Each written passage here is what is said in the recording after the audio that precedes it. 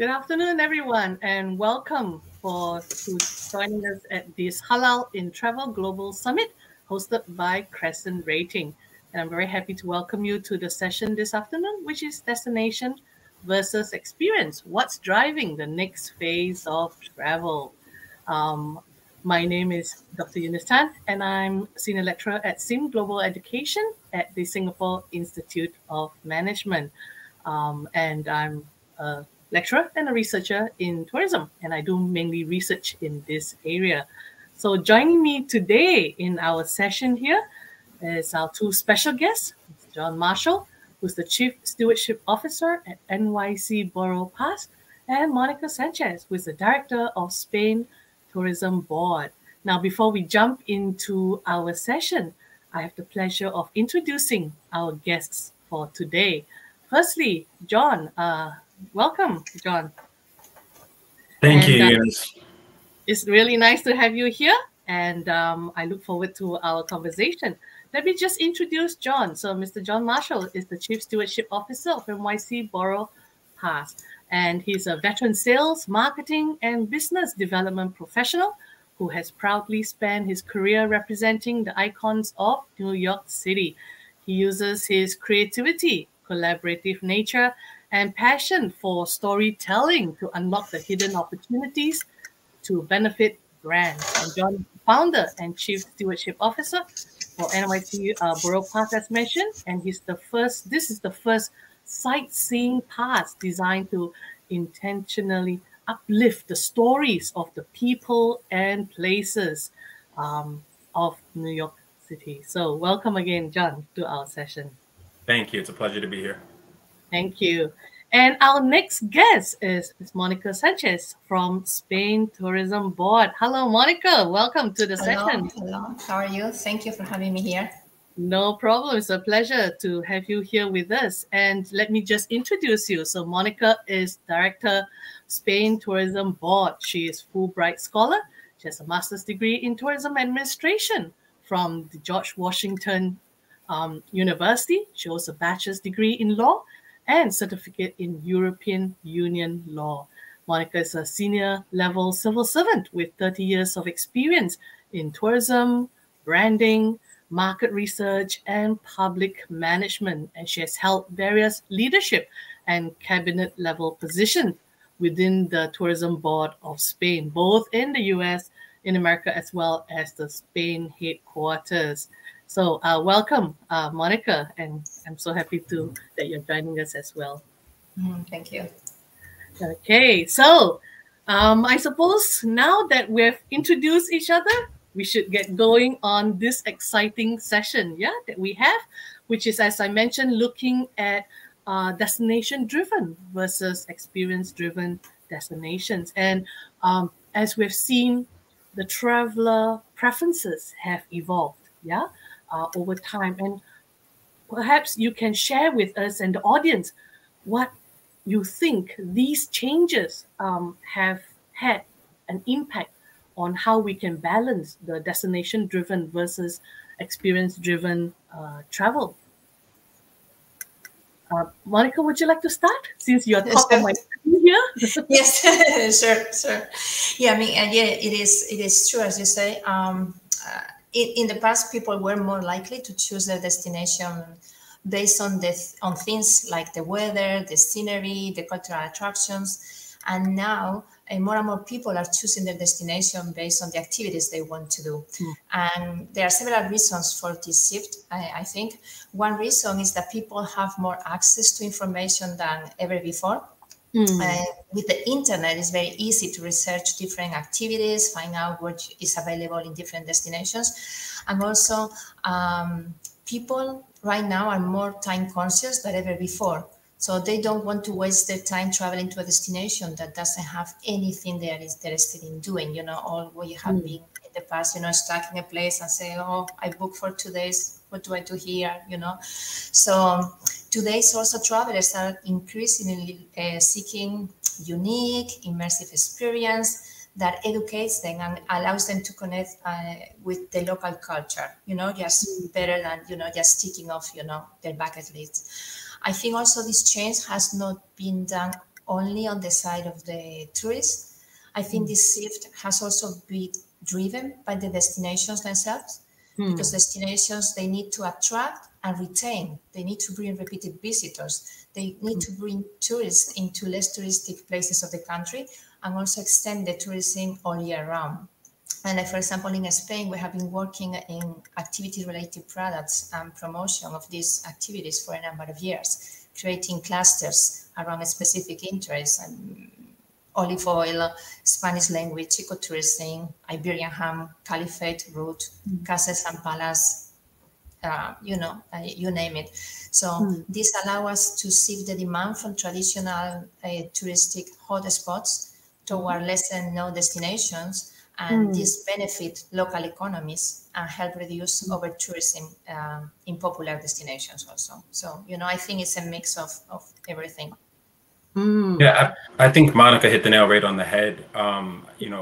More and more we see, I think since the pandemic, a number of studies have seen that the cultural traveler has more than doubled, right? More and more people are identifying that way. They want to get off the beaten path. They want to go where the locals are and do the things the locals do, eat local food, participate in local ceremonies. So we're seeing a lot of that, go right up. But attached to that, people are more concerned about their wellness now more than ever, right? The trend was already on the rise before a global pandemic that changed everybody's lives. But now even more, people are focused on things that are good for their bodies, but also their mindfulness. And that often the in-path experience is something that really allows them to do that. And then I think, one of the biggest buzzwords in travel over the course of the last 5 years is Instagrammable, right? It's how can somebody show where they've been on social media? And I think that kind of falls into two buckets, right? You have the traditional, beautiful nature, city center, nature or city center places that everyone's taking pictures of, and so you need to take that picture, whether it be the Grand Canyon or the Empire State Building or something like that, or these new pop-up experiences that are built just for those Instagram moments, right? Which I'm personally not a particular fan of. I like the former option, but that's something new too, that it's an element that people are more and more building into their operations and their marketing as well. Yeah, and I'm so glad they said that. Oh, I think we've lost Monica, so I hope that she'll log back in and get back in and join us in a little while. But I was really glad that you mentioned that, because just now also Monica was mentioning about how customers of different clusters are driven by immersive and unique experiences, and then you were talking about how cultural travel, authenticity, but Instagrammable moments. So it's interesting. One of the questions we were asking was also, how do we then, adapt the offerings? Oh, welcome back, Monica. I don't know what I did. It just went off by itself. Everything was on. I don't know. But yeah, I'm back. I am back. That's great. We were just talking about how both yourself and John were talking about, the need for unique and immersive experiences and with the different clusters of tourists. But John was also mentioning about how these days there are a lot of, Instagrammable moments that people are seeking.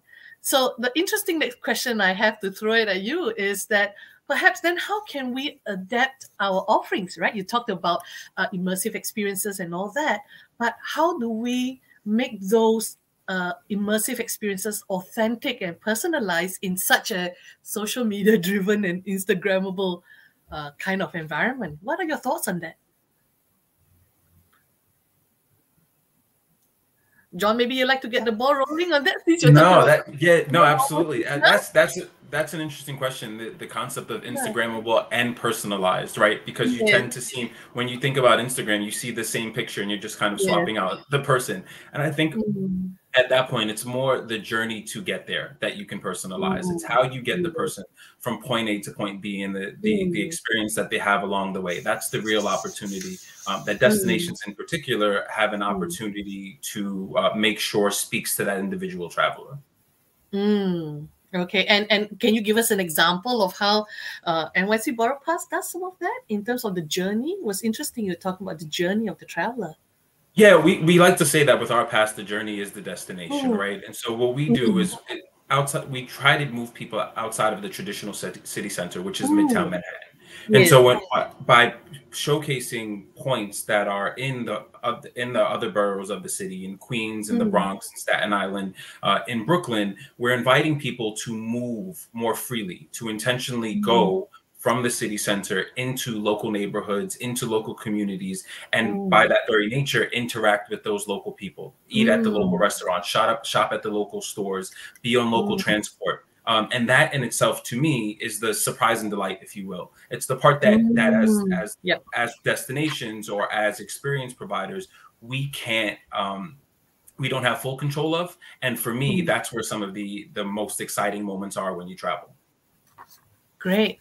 Thanks so much, John, for sharing that. So, Monica, over to you. Yeah, I think, joining on what John was saying, I mean, these platforms, yes, the travelers have more control over the travel planning, and there's the Instagram, but, the tourism destination, we can also work with them, because with the photos, with the videos, we can build in that anticipation for the trip. John was talking about the journey.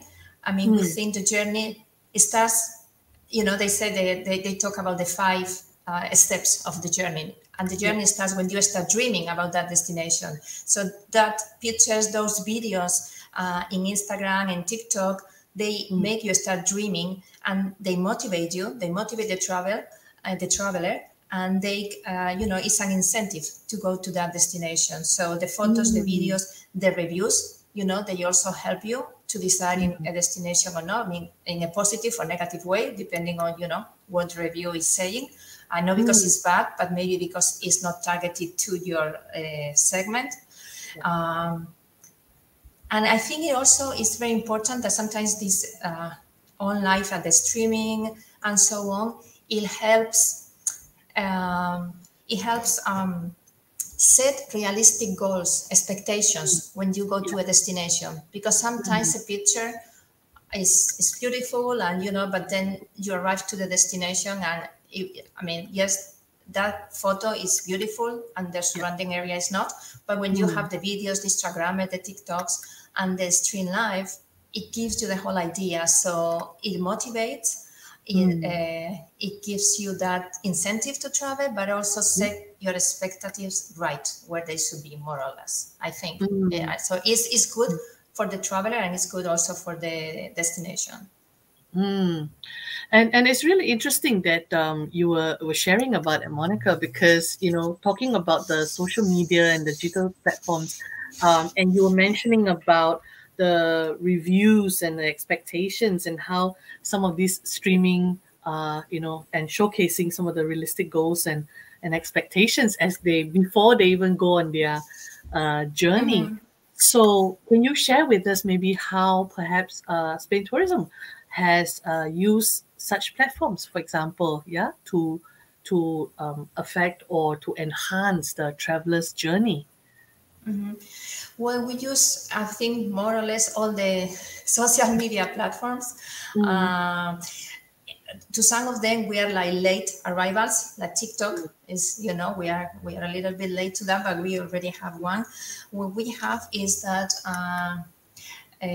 all of them, 70% of our content, it comes from our headquarters. So we keep the same image, the same, all across the world. We have 33 offices abroad, so we keep the same. And then 30% is very targeted to the market where we are promoting.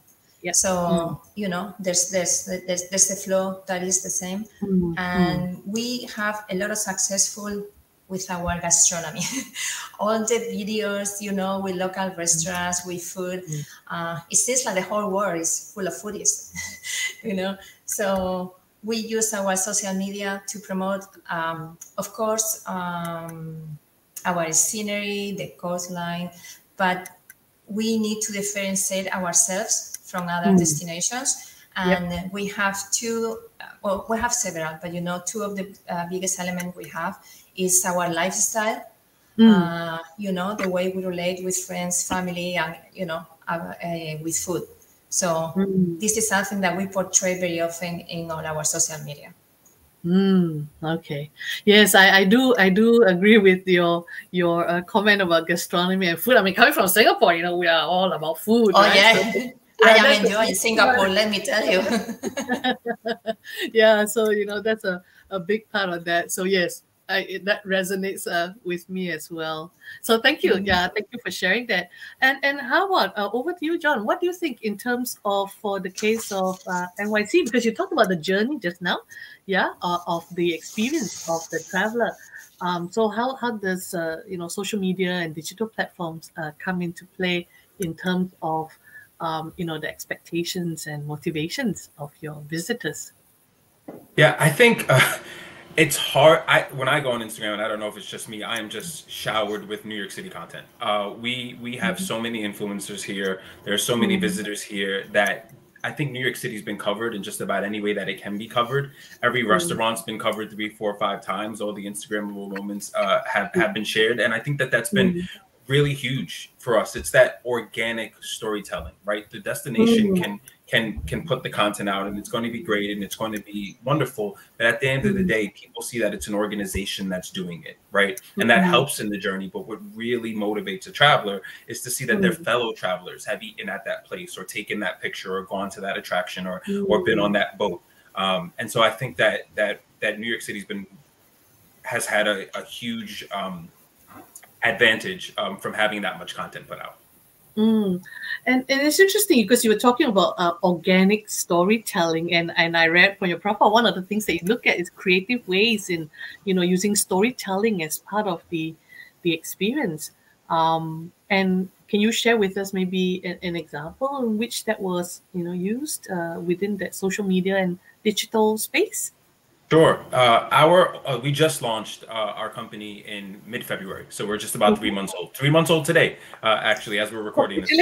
And so we our opening campaign was Find Your City, and we wanted to really motivate a traveler to find the New York City that was special to them. And so in order to do that, we actually went out to all 5 boroughs of the city with a big sign asking people if they were from that neighborhood.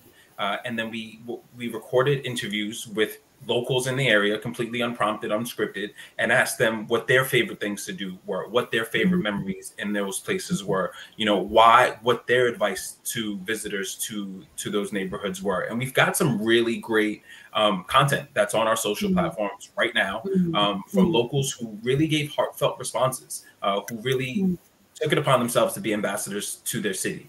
And so I think it did really well for us. And that's probably the content that we're going to stick with moving forward.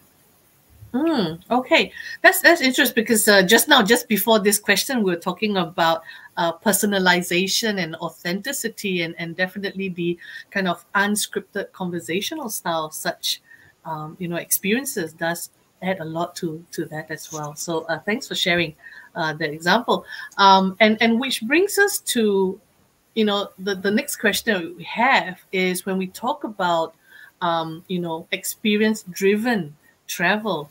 And one of the things that we look at here I have is looking at offering diverse and engaging experiences, that appeals to different traveler segments. And how we can strike a balance. In the beginning just now, Monica was talking about how in the past if we were looking at destinations, and now we're looking at experiences and different clusters, right, of our travelers and the unique features. So maybe I'll start with Monica, and if you can share with us how you can strike the balance between promoting the destination, but yet at the same time being able to offer diverse and engaging experiences, because you mentioned just now about different clusters, right? And different segments, the destination. So I think the first thing would be understanding what is your target audience, what are their interests, their needs, their motivations for traveling. So we need to conduct always, market research, because that helps us identify the needs and the preferences of each segment. And, then we can tailor the products accordingly. Then we need to create different experiences, because not all travelers are looking for the same thing. Some people want to relax and escape from, the stress of everyday life. And others want to be active and experience new things. And for some people, being active means to go trekking a high mountain or, jumping from a bridge, and from others, just being active means, do a tour around, cheese factories, or just go horse riding. So a destination should offer a variety of experiences for different traveler segments, cultural activities, adventure sports, wellness and relaxation, and John was saying gastronomic experience, because by offering a range of experiences, you can appeal to a range, a bigger range of travelers. You also have to create theme itineraries, so you can cater to different interests and preferences. Like you can cater to, as I was saying, the adventure sport, if you are a thrill seeker, food and wine itineraries for foodies, or the route of the caliphate for Muslim travelers, because this helps the travelers to find the experiences that are most relevant to their interests. And you also have to partner with local businesses. And this, when we created those clusters in Spain, we put together transportation, accommodation, suppliers of products and services. So that way, the experience is more authentic, is immersive, and, it supports the local community. And then of course you have to highlight some unique features. What is separates you from the rest of the destinations, and that makes your destination unique, or attract tourists. And we will use, of course, all the social media we were talking before, to put that into practice. But I think those are the main points to be able to work both. Okay, thank you so much for sharing that, Monica. And how about yourself, John? Do you think, because you were mentioning just now how NYC has the different boroughs and so forth, does that actually make a difference in terms of that, or more the experiences that you're looking at? Yeah, it's kind of like, you say in the question, I think it's a matter of finding the balance. New York City is fortunate to be home to a number of icons, bucket list items, if you will. But the richness of our city goes deeper than that. And so one of the most interesting studies I've seen recently was a study done about 2 years ago by the Netherlands Board of Tourism and Conventions in conjunction with Travel with Zoe, a personal digital assistant. And what they did, I thought, was extremely fascinating. They had a control group of 150 people. They broke them up into 4 different groups. One of those groups got a map on an app that gave them all of the most popular things to do in the Netherlands. Another group got a map that gave them some off the beaten path things. And then 2 of the groups got personalized kind of feedback from Travel with Zoe. And what they found at the end of it was that the 2 groups that had the static maps both reported the equal amount of quality. They were both equally happy, whether they did the bucket list item or something that less people traditionally did. They enjoyed their vacation equally the same. So I think that really says a lot about how destinations market in the future, right? For using New York City, for example, maybe you use Central Park as the thing that you use to get people into the city. But once they're there, highlighting what things that there are to do outside of that city center, really isn't going to change how much somebody enjoys their trip. And then the other fascinating part of it is that the group that had used the personalized digital assistant, Travel with Zoe, they enjoyed their trip the most, because they found that they got the most personalized experience, that they were told where to go and what to do based on what they liked and what they wanted to do. And so I think that I kind of use that little study as a guiding light as I continue on my path to build this, because it really speaks to how we should be marketing a destination, right? Marketing not just the main things, but the entirety of the city, the entirety of the country, and doing so in a way that speaks to all of our visitors.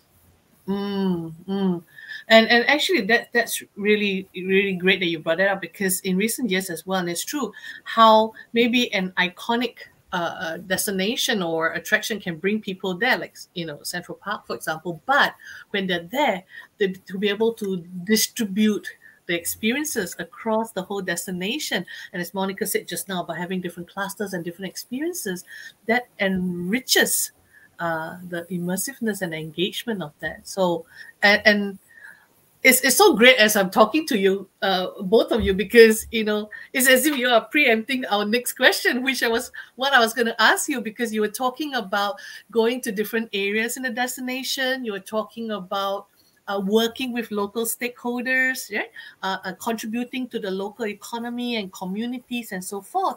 So actually, the next question I had was on sustainability, responsible tourism at the destinations. And so how do you think, whether in your experience at your own destinations or what you've seen, how does, how can we integrate practices for sustainability, sustainable tourism, and responsible tourism into the development and promotion of such experience-driven travel offerings? I'll jump in there. In my previous experience with NYC Tourism and Conventions, one of the programs that they have is Tourism Ready. And Tourism Ready is a program where it invites suppliers, local suppliers, to take part in a year-long class that prepares them to engage in the travel trade. So that's really inviting locals in that have local stories to tell, and giving them the proper training and the know-how to go out and develop products and showcase their products that enrich the destination. Right. There's also a program called the Pathways Project in the U.S. And that's focused on bringing education, employment, and entrepreneurship opportunities to underrepresented communities, to make sure that there's an even playing field so that all can enter the travel space. And when we do that, that's where the diversity, right, the inclusion, that's where that comes in. And that's only going to make a destination more attractive. What we're trying to do at NYC Borough Pass, by, as I say, intentionally moving people throughout the destination, we want to showcase those experiences. But more importantly for me, it's about the equitable distribution of the direct spend, right?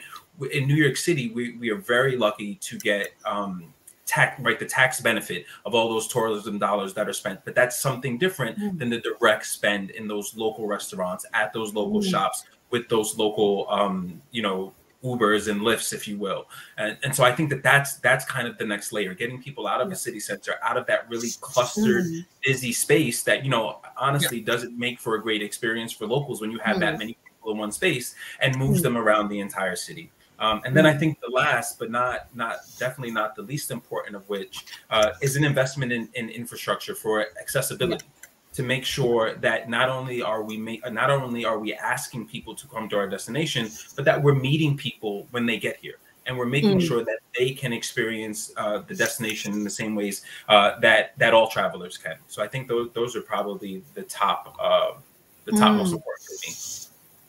Okay, and it's interesting that you brought it up, John, because there's research that talks about accessibility, right, and how sometimes destinations don't think about accessibility once they get there, within the destination. And so you're talking about investments in infrastructure and the flow of tourism within the destination. So thanks for sharing that, because people only think about getting to the destination, but accessibility and the flow of tourism within the destination as well, as part of those sustainability aspects that we look at. So absolutely. And I think people underestimate how large that population is that needs that concern, and how much you can gain from it.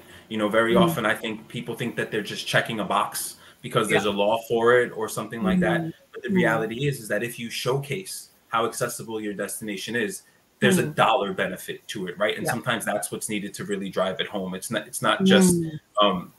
just doing the right thing, and that's really should be the only motivator that you need. But you actually will get more visitors there, and visitors that spend a longer time and spend more money. Okay, thank you.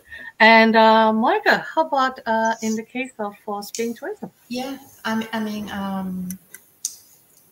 mean, when we talk about sustainability, we talk, in the three. I mean, it's not only environment, it's also social, it's also economic sustainability.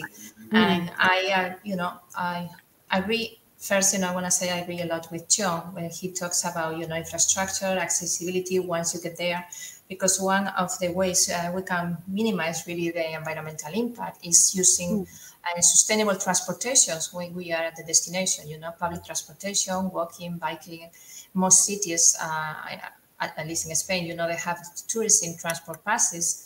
So, this is, and we have very walkable cities. I mean, you can walk everywhere, almost in any city of Spain, So it's important, to, as I say, minimize this environmental impact, also reducing waste, conserving water, support the local communities, supporting the local businesses, develop the skills in the local and the knowledge so they can participate in the tourism industry, and also respect the cultural heritage, learning about the local culture, so the tourists do not disrespect the cultural sites and the local customs.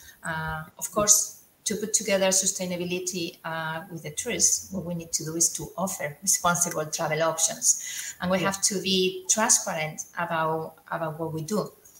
We need to let the travelers know what we are doing to be sustainable and responsible. I was reading the other day an article by a Surrey University professor, Xavier Font. He was saying that, around 70% of the small companies in Spain do not communicate what they are already doing about sustainability, and we need to keep in mind that travelers normally assume that being sustainable is the responsibility of the companies. And there's a difference between what people say and their behavior. People normally buy products and services because they are better, they're price, convenience, but not because they are sustainable. But if then they will say they are sustainable consumers because they buy sustainably for you. So, we need to communicate what we are doing, because we are all doing something, to work towards responsible tourism. But we also, I think we need to educate the travelers. I think sometimes it's not, sustainability is not a grand gesture by a big company, but it's millions and millions of little actions. So we need to also tell the traveler, little things you can do help a lot. Pack light, use reusable water bottles, avoid plastic bags. They can also, when you are about to buy souvenirs to take home, buy local products, gastronomy, sweets, olive oil from Spain, arts and crafts. That reminds you, it creates like emotional connection, but also helps the local businesses. So I think this is like a learning process, and we have to, work together, educate the consumer, and also let the consumer know that we are committed to this responsible tourism. And I was actually feverishly writing while you were saying that point just now, Monica, about the million little things that is done. And something popped into my mind exactly 10 years ago in 2012, when we hit the 1 billion traveler. And remember, the campaign was that 1 billion travelers, 1 billion, contributions or small actions. And suddenly that popped into mind. And what you said about how educating the traveler, right, and communicating sustainability, so that it's good for them. I mean, if you tell them, use the water bottle, they're gonna save in buying water in the street, in the plastic bottles, and so at the same time, it's a benefit for them. So they can help the environment by being selfish, So it's a good thing. That's right, and I think a lot of what we have been talking about in terms of the authenticity, and the immersiveness of the experience, both by yourself and by John, it also supports what you said just now about, how sustainability, we focus on the 3 Ps, right? People, planet, and profit. And so the people part, the engagement of the locals and understanding local culture, and what you mentioned about capacity building for destinations. I think with the COVID, when I was doing a lot of the research on recovery and resilience building at destinations, a lot of the stakeholders often talk about capacity building, right, as a way to build resilience and sustainability for destinations. So thank you for bringing that up as well, because I think it's something that increasingly is looking at more, attention in this area. Okay, so thank you for that. And so now that we're looking at, as travel is resuming in many destinations, and as we look at the next phase of travel, in your respective, portfolios and destinations, what are some of the opportunities and challenges do you think, your destinations face, and attractions or experience providers face in terms of the evolving needs of travelers, and how can our industry adapt and evolve to meet those needs?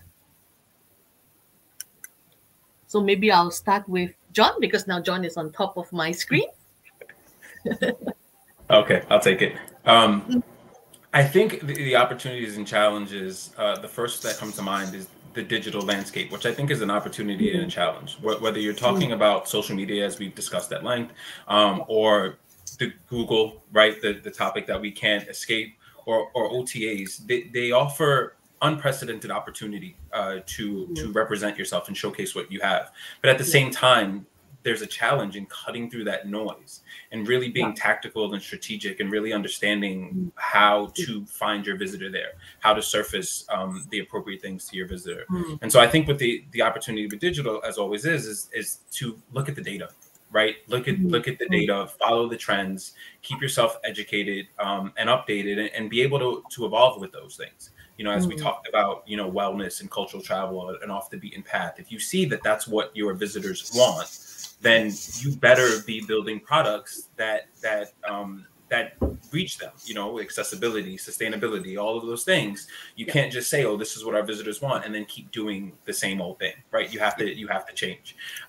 Also, I think, to kind of stay on the digital side, the top buzzword I think right now is generative AI. Right, everyone's talking about ChatGPT and all the other tools, and I think there's a real opportunity now for a lot of us to get away from being bogged down in the grunt work, if you will, and to writing that report or crafting the perfect press release, or whatever it is you can use the generative AI for, is to take some of that work off and be more creative. Right? Go into the things that you never thought you had the time to do. Save some time with these new tools that we have, and then use the time that you have to do something new, do something different. And I think the most important opportunity that we have, as we're talking about all the change, and we're talking about trying to reach new visitors and reach new platforms, and we're talking about new. I think the opportunity is to remain who you are at your core. Is to really focus on the thing that makes you, your destination, your local suppliers, that makes you what you are. Because I think at the end of the day, that's what's going to shine through. There may be, an it destination, but that's going to happen every year, right? It seems like every year to 3 years, there's a new place that everybody needs to go. But I think the consistency of branding, the consistency of messaging, the consistency of the commitment to making your destination one that can welcome all travelers is really the strategy that's going to pay off in the long run. And so going back to, who you are as a destination and what it represents and so forth. Yeah, thank you for sharing that as well. And I think that also has a part to play in what you mentioned just now about, how it cuts through the noise, and how we can use those messaging creatively to kind of get across that message as well. Okay, thanks so much, John, for sharing that. And how about yourself, Monica? You want to share some? Yeah. Yeah, I mean, I think on the side of technology, I'm not going to add anything, because I think John covered the whole thing, pretty nicely. I agree with him also about, cutting the noise and knowing your destination, because sometimes, I mean, we see also, so many trends, so many studies telling us what, and, some of them are not for our destination. That's not who we are. So we need to be very clear first. Who is with data, as John said, who is coming to our country, what they are coming, and what they need. And that gives us probably a different picture that we see, in those 100 reports that we see every day. We conduct some surveys to check the satisfaction of the customers, the clients, the tourists coming to Spain. And last year, at the end of 2022, one of the surveys, which is conducted with between 70,000 and 20,000 people answering the survey.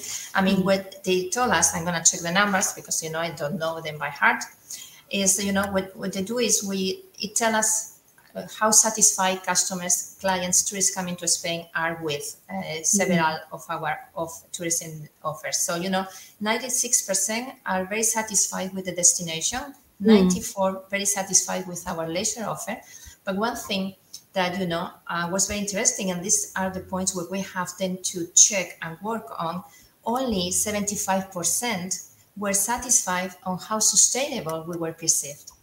So, that goes again to let them know what you are doing. And 25% of those tourists have visited Spain 10 times or more. So, that's a number that, is telling us something about what we do and how diversified we are and what we have to offer. And 55% were planning to return in the next 12 months. So when we look at those numbers, it gives us a lot of information at where do we need to improve, what do we have, and what is the profile. And with that, I mean, of course, then we can decide, with this data, I want to pursue more of this target. Oh, we have lost Monica, but just to recap, while we're waiting for her to log back in, she was actually sharing about data. Oh, welcome back, Monica. I'm here. There's a river in Spain that goes up and down, the ground, and appears and disappears. So I am the Guadiana River today, that river in Spain. So I'm sorry, I don't know why. I guess the connection is not that good. No worries. It just brought to light and it's a good summary of what we were talking about, how, data, big data matters, and whether the river or the flow of the connection, we adapt. We are resilient. Yeah. We are resilient. Yeah. So, that takes me to the challenges, of your question. I think the challenge would be to differentiate ourselves, from the rest of the tourism destination. And I think sometimes those features that make us apart is not the tourism attraction, but all that goes around it, like the infrastructure, the accessibility, the security, the safety, the medical attention, the hospitals, the service, sometimes we don't think about it, but things happen when you are on vacation. I mean, when we have little kids, we all check, how is the doctor service in the destination you are going to. When they grow up, or we go on, we forget about that, but, all that makes also part of the destination, are things that we need to sell with the destination. And another challenge, I think, apart from the cost of, the rising cost of traveling, I would say is the impact of climate change. I think any destination that is not today getting ready for the changes that are going to come with climate change is going to have a hard time attracting visitors in the future. Yes. And it's becoming increasingly unpredictable as well. I mean, not only healthcare, new variants and, climate change issues and all that. So that's certainly, something that we need to think about as well. So thanks for sharing that. And I see here on the reminder that we have another just couple of minutes left. So maybe I'll just throw it out to you. Any last comments or statement to share with our audience?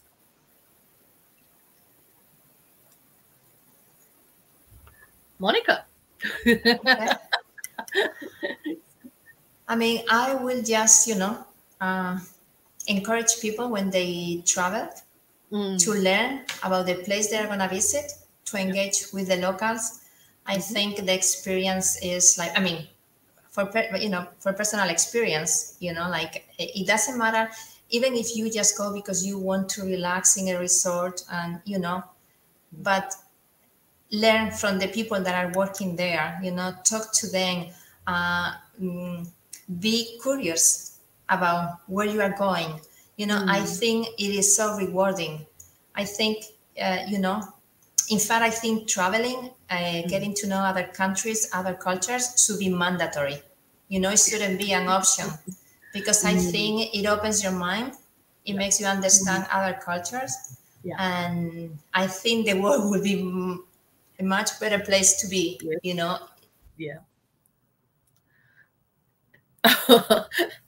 Okay, so I'm sure Monica will come back with the ebb and flow of the connection. So, there we go. Oh, Monica, welcome back. Yes. Don't preach anymore. That's being interesting, huh? Yes, it keeps it interesting, and yeah. So thank you for sharing those thoughts as well, and for coming back to our session. And how about John? Last words from you.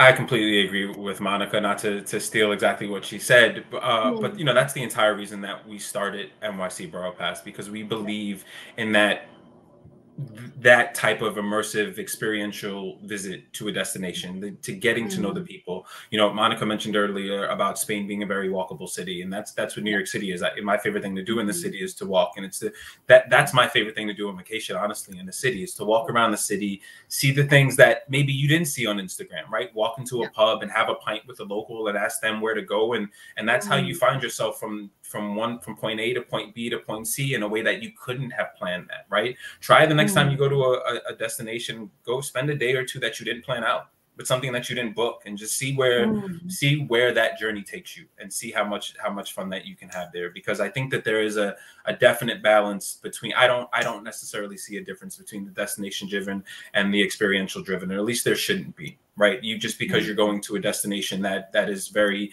popular and that people think that they know, doesn't mean that is all there is to that destination. You know, I talked about our campaign before, our Find Your City. The entire tagline, right, is New York City, find your city, find yourself, find your NYC. And that's the important part about all of this. It's not just going to a destination, it's finding your place within that destination. And thank you for that summary, because it really ties up the session that we have when we ask the question about the difference between a kind of destination driven and experience driven. And as what both Monica, yourself, and John, you have shared, it aptly summed it up. You know, there's no difference. It's a matter of whether we look at it from the kind of experiential journey of the visitor. I mean, as you said, we can all go to a destination and experience, you know, different aspects of that particular destination based on our own kind of, you know, preferences and so forth. And I like that. And I think it is great that people are now, you know, using platforms and digital media to kind of journey or document their journey, you know, and to share more of experiences rather than just, you know, iconic destination you know, attractions and stuff like that. So I think that's really great, and it kind of sums up a lot of what we have discussed today in terms of, you know, how we balance that destination versus the experience part of it. So thank you so much for being here today and sharing you know, what your destinations are doing and what you're doing in this space as well. So thank you for that. Thank you, Eunice. Thank you so much. No problem. And so I see that, yes, I see the light flashing. So I think I should wrap up. Yeah. So as we said, thanks for a really great session.